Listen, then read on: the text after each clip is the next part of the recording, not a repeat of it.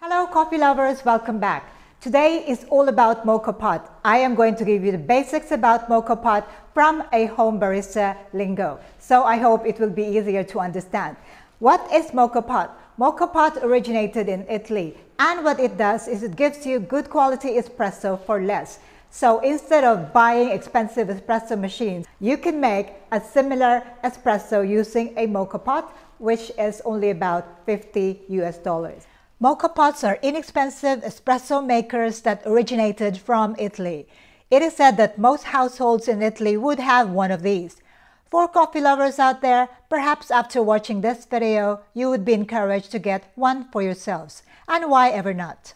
Stay tuned until the end of this video and you will learn a lot more about Moka pot. Also in this video tutorial, I am going to show you two different types of Moka pots. One is the Express and the other is the Brikka. The main difference between the two is that the Brikka gives you more crema. It is equipped with a weight right on top and tiny holes so that the flow of the water from the boiler to the pot is regulated.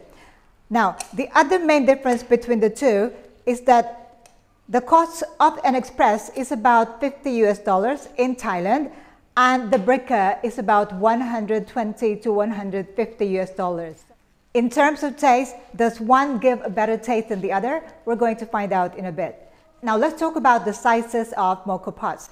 Moka pots come in different sizes. This is a 4-cup Moka pot.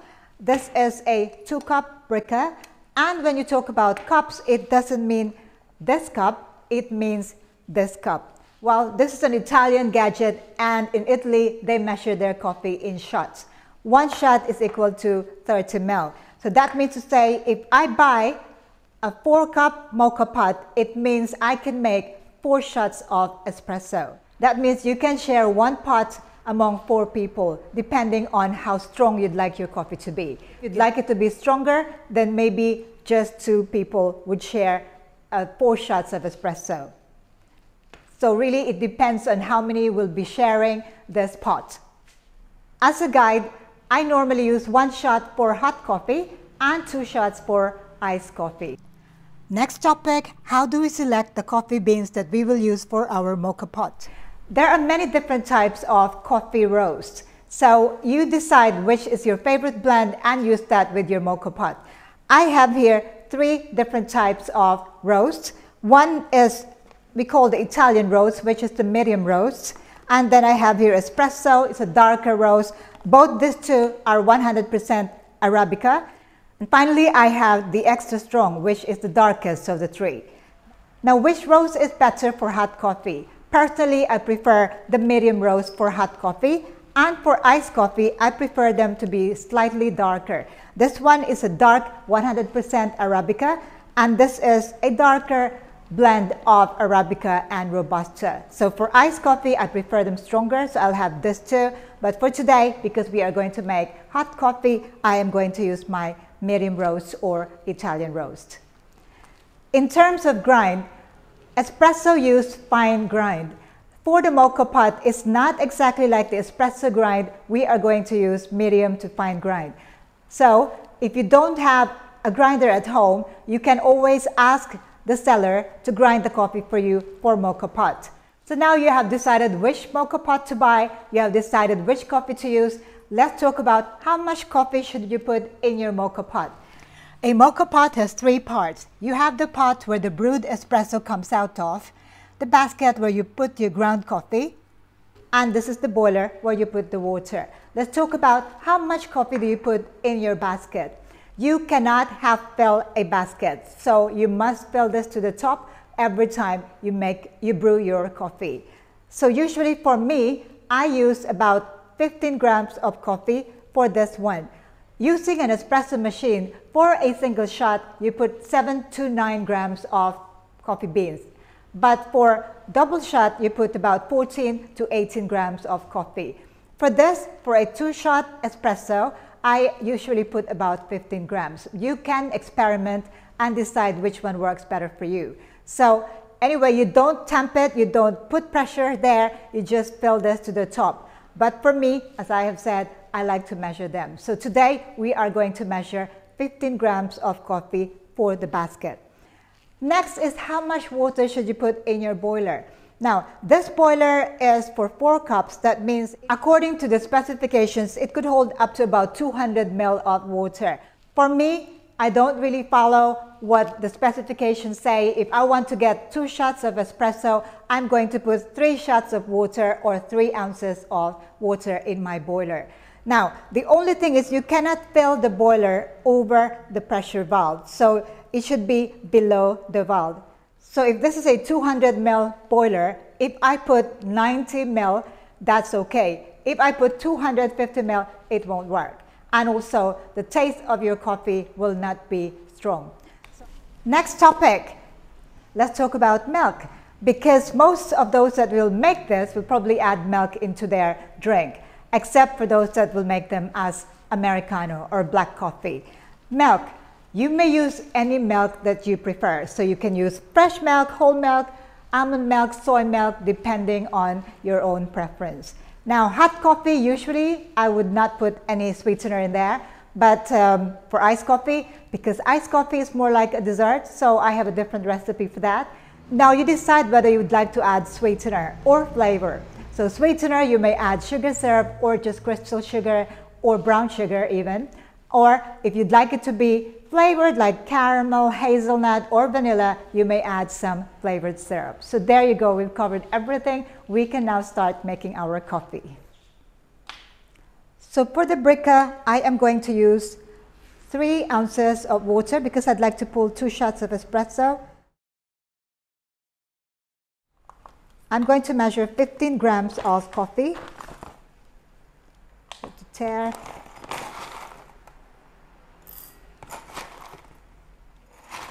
So 2 scoops should be about 15 grams of coffee. Let's just make it 15 there. And you have your coffee. Put it into the grinder. That's everything. So now I just am going to level it. So shake it. I shook it a little bit too much. Put it back. Shake it and take off all the excess. Okay, this is 15 grams of coffee into my boiler. For the Moka Express, I am going to do the same, but this time we are going to use hot water, same amount of water, 3 ounces.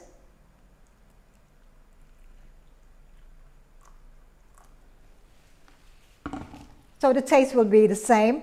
I'm putting my hot water in the boiler, and then let's get our coffee. This time we are repeating the whole process for our Moka Express. 15 grams of coffee into the grinder. I'm using a funnel so as not to make a mess of the whole process of grinding, and everything gets into my basket. Once again, shake it a little bit and level everything. Make sure you clean the sides so that there will be no leak in the Moka pot. Assemble the Moka pot for the Brikka. Make sure it's firmly in place, and I can touch the boiler here because I use cold water. Apparently, it's better to use cold water for the Brikka. For the Moka Express, be careful because we use hot water. Use a cloth to hold the boiler and lock the pot firmly in place. Turn on the heat, and we are going to wait for the magic to happen. After 3 minutes, our Moka Express is finished. You can see the coffee coming out of the funnel into the pot. You might wish to close the lid, or it might spew all over the place. Because we use hot water, it was faster. For the Brikka, it takes a bit longer, but look at all that crema. Turn off the heat, and now let's start to prepare our hot coffee drinks. My milk is warm. We are going to use a manual milk frother to make a foam. It is hot, so use a cloth and pump. The milk should double in size, and look at that. It is quite smooth, very smooth. I'm going to transfer it to a jug with a spout for easy pouring. Going to put my 1 ounce of espresso or 1 shot of espresso and the milk. This is a latte. On to the next one, I'm going to make a cappuccino. Once again, we'll make a milk foam. Pour into a pouring jug. 1 shot of espresso into my cup. And this time I am going to use a technique that everyone can do. So first I scoop up my foam and then pour the milk over. This way we are going to get a really smooth cappuccino foam on top. And because this is cappuccino, we're going to sprinkle some cinnamon on top. And there you have your hot cappuccino. Finally, one more drink to go. 1 more shot of espresso.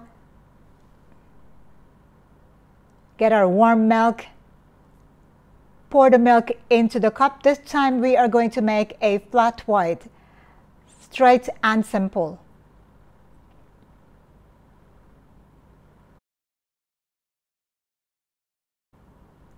Because it is the month of love, I am going to make a heart latte art on top. But of course, I'm using a template. It makes it easier. Ready to serve. Well, this is the latte using espresso from the Brikka. Let's give it a try. Very, very smooth. Strong espresso. Lovely. Now, this was the espresso using the Moka Express. Smooth. I think that in terms of taste, the one from the Brikka seems to be a bit more concentrated than the one from the Moka Express. But anyway, they're equally good. It depends on how much you are willing to pay to get a Moka pot. There you have it. I hope that you learned something new today. For those at home who really love their coffee, get yourselves a Moka pot. This is cafe-style espresso without having to spend that much money on an espresso machine. I hope you enjoyed watching today's video tutorial as much as I enjoyed doing it. I'll see you again in my next video tutorial. Now don't forget to click that subscribe button below. Like, comment, and share the love. In the meantime, stay safe. Thank you for watching. Ciao for now.